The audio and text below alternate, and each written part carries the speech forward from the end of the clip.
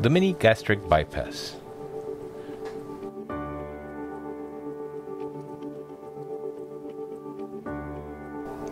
Surgery starts by placing several trocars strategically in the abdominal wall. Once placed, instruments and a scope are passed in order to visualize and mobilize the intra-abdominal contents. The normal flow of food passes from esophagus to stomach to the small intestine, where the food mixes with the stomach acids and digestive enzymes and absorption of nutrients takes place. In the first part of the mini-gastric bypass surgery, the stomach is divided and a small tube of stomach is created, which becomes the pouch. This is the restrictive part of the procedure and means that only a very small amount of food can be taken at one time. The surgeon brings up a loop of bowel between 150 and 200 centimeters long and joins the lower part of the stomach. The joining of the bowel to bowel or the stomach to bowel is called an anastomosis. This means that the food passes from the small pouch into the small bowel, where it meets the digestive juices which have moved downward from the main part of the stomach. In effect, therefore, about 2 meters of small bowel have been bypassed before absorption of food and calories can take place. Fewer calories absorbed means weight loss.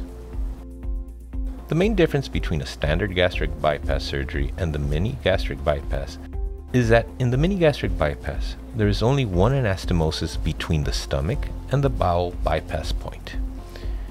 In the standard gastric bypass procedure, there are two, an upper and a lower anastomosis. Because the stomach pouch is created on the lower curvature of the stomach and there is only one anastomosis, the procedure is also reversible if needed, unlike the gastric bypass. When it comes to weight loss, studies have shown that the weight loss and benefits resulting from the mini-gastric bypass are essentially the same as the results from the standard Roux-en-Y gastric bypass.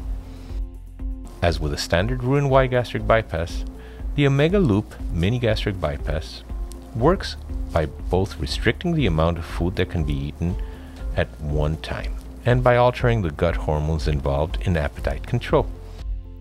The advantages: the mini-gastric bypass can be performed laparoscopically in around 90 minutes. The hospital stay can be short, 2 to 3 days. The procedure is reversible. The procedure produces around 50 to 70% excess weight loss. As with the normal laparoscopic gastric bypass, patients also show immediate improvement of their diabetes, some coming off insulin within a few days after surgery. The disadvantages: supplements will be needed lifelong, as in with the normal gastric bypass. The procedure produces significant malabsorption to iron and calcium. Dumping syndrome, though present, can be less common than with a typical gastric bypass. Reflux may be a problem in 5 to 10% of the patients.